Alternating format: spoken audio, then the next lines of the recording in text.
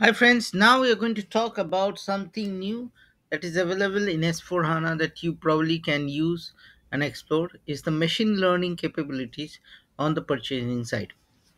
So I'll just go here and go to SPRO,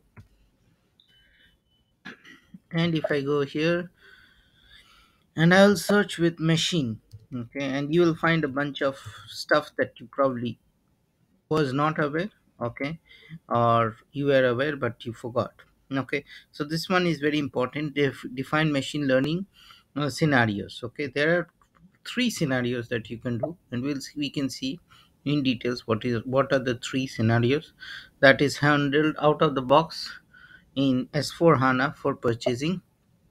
So if you notice, these are the three things that are covered: propose new catalog items based on the threshold limit, training data load, supply ranking. And there's something that is very unique, which I love, is you can do it based on material group. But this one is wonderful: image based buying. So based on the image, it will learn and it will try to match the image, whatever image you have uploaded, in order to propose the catalog. If you can see, where your employees can search for a catalog item in the PR app using an image, they select.